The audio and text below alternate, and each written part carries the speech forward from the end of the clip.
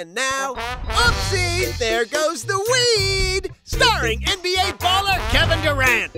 What's up, Kevin? How you liking it here in LA, man? All right, it's KD in the flesh, gimping his way out of Hooray Henry's on the Sunset Strip, when all of a sudden, something marijuana-y happens. So, SUV pulls up, his ride is there, he opens the door. Let's go, I got you. Uh-oh, dropping the weed. Oopsie, there goes the weed.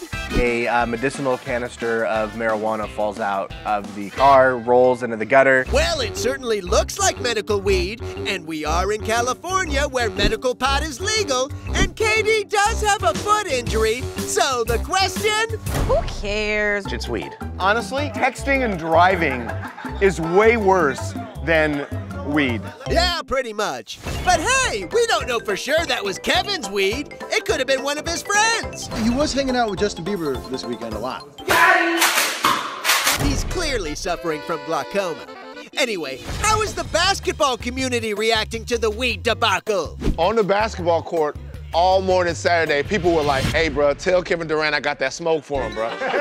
All morning, man, can you get me in touch with Kevin Durant? I got something that's gonna blow his mind all morning long. Hilarious. So, what have we learned here? Weed's not a big deal anymore, and Bieber still plays with Nerf guns. I don't have any more bullets. God, glaucoma looks fun. Bye!